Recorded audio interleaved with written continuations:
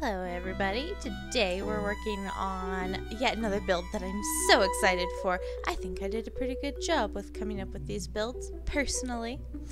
I've been enjoying them a lot, and this one is one that I've literally been thinking about since I created the list.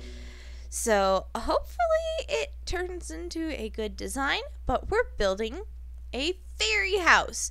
So it's going to be a little on the smaller side, of course, but it's also going to be sparkling and full of magic. We have a very large palette for today's build. We're going to start off with finishing out some little terraforming in this area using moss. And then the house itself is going to be white and purple. So we'll be using different varieties of quartz, and I'm thinking of trying to throw some birch wood in there as well for texturing. We'll see how that goes. The roof will use a purple gradient. It might not be exactly, like our gradient over here where we just did, one or two rows of each block to move from one color to the next. I've been watching False Symmetry's Hermitcraft Season 9, and I'm loving the way she did the gradient on the roof in her mega base, and I'm kind of hoping to use similar type techniques, not necessarily completely scattered and random, but also not just lines.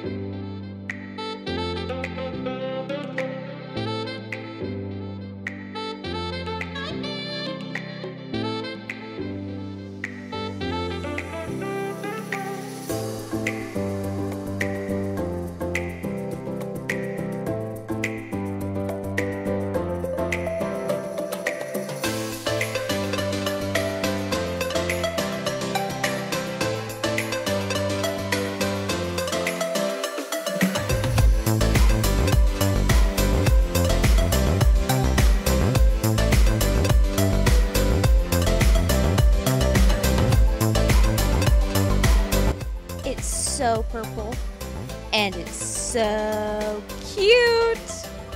So we set it up with a U shape, is the floor plan of this house, and you can see that we really shaped the roof within that, from little towers on the legs of the U to even a little extra bit jutting out over the entryway rather than just sloping right down into it. We've got glowberries and lighting and azalea flowering leaves everywhere. Cute little pond with axolotl friends. And when we come inside, you can see that we've got more of those end rod and glass type lighting. We've got a cute little living room area here with a couch, kind of like the one we put in our cafe, and a coffee table. We've got critters everywhere, all sorts of friends, including, of course, Allays. You could never have a fairy house without Allays. I laid down pink and purple glazed terracotta as kind of a path between the front and back door, but also just a little bit of visual variation. We've got a cute little kitchen over in here. In some ways it's kind of minimalist, and in some ways it's a very cute fairy kitchen. We put stairs in this tower on the right side of the house, the leg of the U, and upstairs you see the bedroom mostly, with books and plants and candles. I would love to live in this bedroom, to be honest. And then when you come out the back door, we've got yet another lovely little garden area, another little backyard with a custom-made tree and a swing.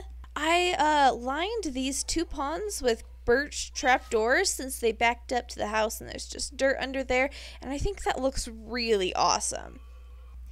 Between the detailing on this house and just the actual building, this was actually a lot longer than I thought it would be and a lot more complicated, but I think it turned out awesome. I really like that I used the U shape on this one because I did want to build something with that U shape, that kind of classic U shape, and I think this house was perfect for it.